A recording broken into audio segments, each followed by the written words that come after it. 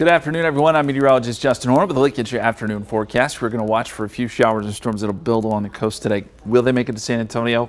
Probably not. Probably not. Goliad, Victoria, Karnes City, Cuero. Yeah, you could see a couple showers pop up today. We'll put in a 20% chance here, but here in town, 10% chance or less. Most of us stay dry here in the Alamo City. The bigger story today is going to be the heat. We're going to see heat indices jump up above 105. Places like San Antonio, Somerset, Elmendorf. High temperatures being around 100, 102, but the humidity is enough to push those heat index values a little bit higher. So there are some heat advisories in spots. We've also got some Saharan dust headed our way. That arrives late tomorrow. It'll kind of peak Wednesday and Thursday.